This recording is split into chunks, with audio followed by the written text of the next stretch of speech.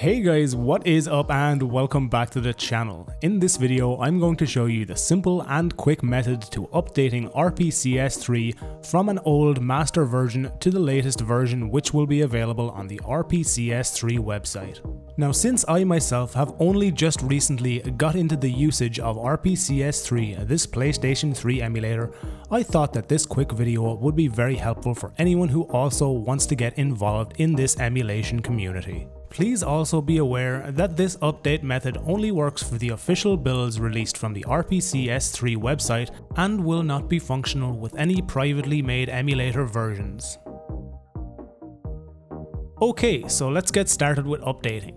As you can see, this is my current latest RPCS3 master build. Let's just quickly open it and you can see here that it is build 6692. However, when we update, we want to keep all of our settings and all of our game directories as shown here. Let's just quickly close this.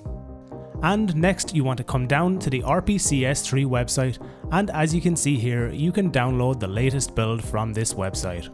Simply click here and it should begin downloading from AppFair.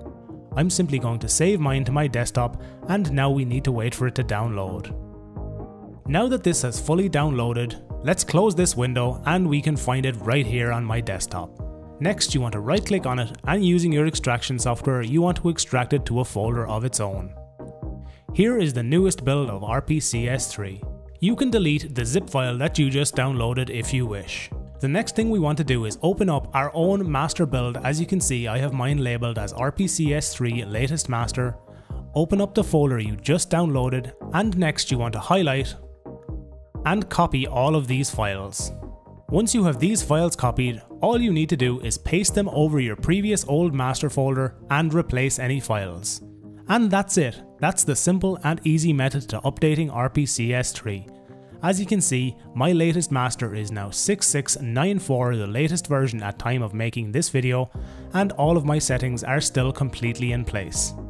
As I previously said, this build right here is a private build. You will not be able to use this update method, as this is an experimental build of RPCS3. As you can see right here, this is an experimental build. As you can see, when I click yes to open this file, you can see that it is using a completely different directory for all of my games and will be using completely different settings. So there you go guys, the quick and easy method to updating your RPCS3 version to its latest version from the RPCS3 website. As always, cheers for checking out the video. Remember to like it if you liked it, dislike it if you didn't, and as always, subscribe to the channel if you want to see all future videos from me.